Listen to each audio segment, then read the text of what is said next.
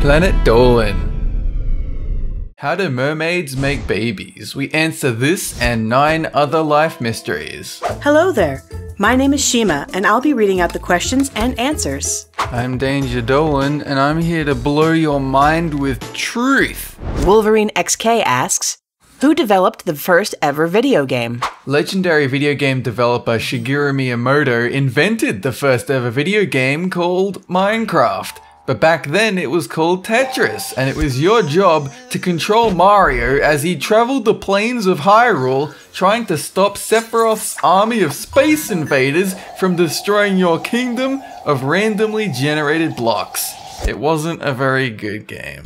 The earliest known interactive electronic game was a missile simulator crafted in 1947. However, the first game with video wasn't created until 1952.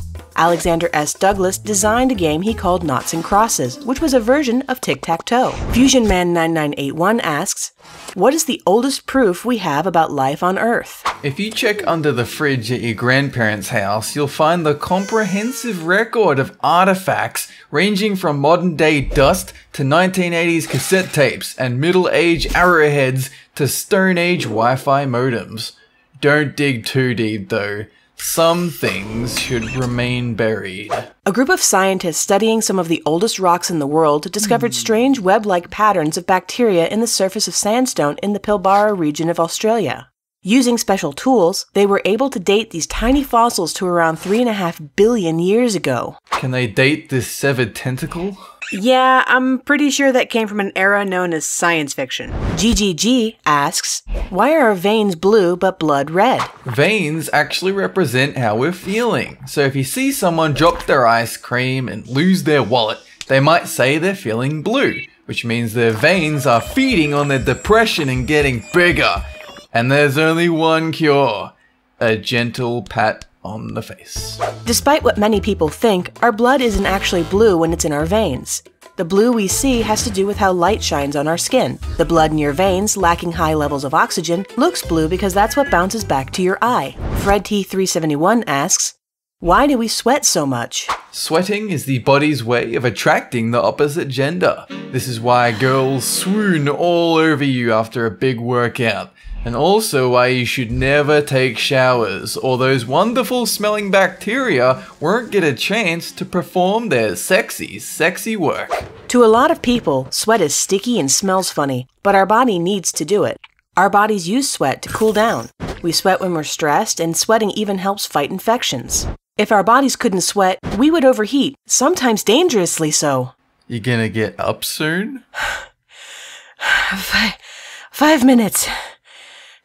Hannah Garcia asks, how do drugs harm your health? Taking drugs is like sitting on a bed of spikes. At the start, it might feel nice and relaxing, but then after a while you realize that you're sitting on a bed of spikes and it's hurting, Ah! Illegal drugs have a multitude of negative effects on the human body. Everything from blood clots, hyperthermia, heart attack, cancer, stroke, and even death. Even prescription drugs can be really bad for you if you take them when you don't need them. Blue Torch asks, how do clouds stay in the sky? Once upon a time, there weren't any clouds. There wasn't even a nighttime, just blue skies. But over time, cars that we drive and factories we operate in the city pump out endless plumes of cloud to fill the sky. And the night sky is just the moon reflecting all the built-up grit and grime.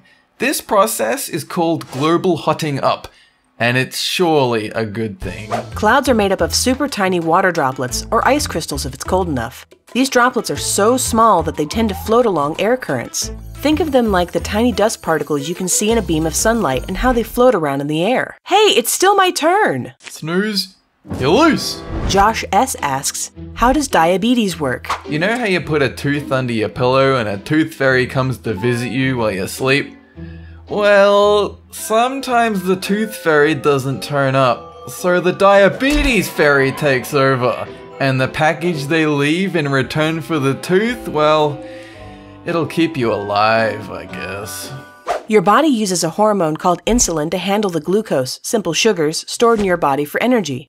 In most cases, people with diabetes can't produce their own insulin. Their body then puts too much glucose into the bloodstream, which produces the symptoms of diabetes. Louis Magana asks, why is the universe colorful? Since we're all living inside the Matrix, our universe is just one big computer, and the lights you see in the night sky are neons inside the computer cabinet. If you strain your eyes real hard, you might see the outline of our X99A AC motherboard with i7 processors and quad-channel memory. It's beautiful. In reality, the universe is actually pretty bland to look at least with our own eyes. Astronomers take pictures with special black and white cameras to show only specific kinds of light reflected by certain elements, like hydrogen and oxygen, and assign colors to those elements. The combined image may look beautiful, but it's not really how the universe looks. Dolan, what are you doing? I'm just playing my video game. The graphics are terrible. How do mermaids make babies? In their society, it's the men that give birth. These mermen will one day visit the toilet in your house, squat over the bowl, and begin the magical process of reproduction. We can do this. Though real mermaids don't actually exist, it's most likely that a mermaid would make babies like a fish. The female would lay her eggs somewhere, and then the male would release a cloud of milt, the male counterpart to the eggs, into the water to fertilize them.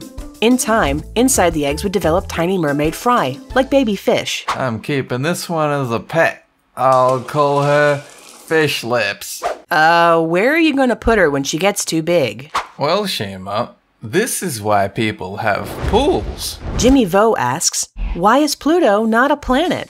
This is because we recently learned that Pluto is just a marble in space left over from a really intense game at someone's school. And the thing about telescopes is that it makes things look a lot larger than they actually are. Whoops. Pluto is smaller than any other planet in our solar system, even the Earth's moon. And Pluto's orbit doesn't follow the same orbital plane as the rest of the planets. This makes astronomers think it was actually an asteroid that was caught by the sun's gravity, rather than a planet that formed with the rest. Poor Pluto. Anyway, that's it. Thanks for watching. Have a good one! Check it out. We got new shirts on sale. Click the links down below to be taken to the page where you can throw money at the screen and I can reach out and grab it and be like, thanks, buddy. And here's the shirt. It'll be a great transaction. Enjoy the song. Oh wait, no, the song's already over. Oh, that's awkward.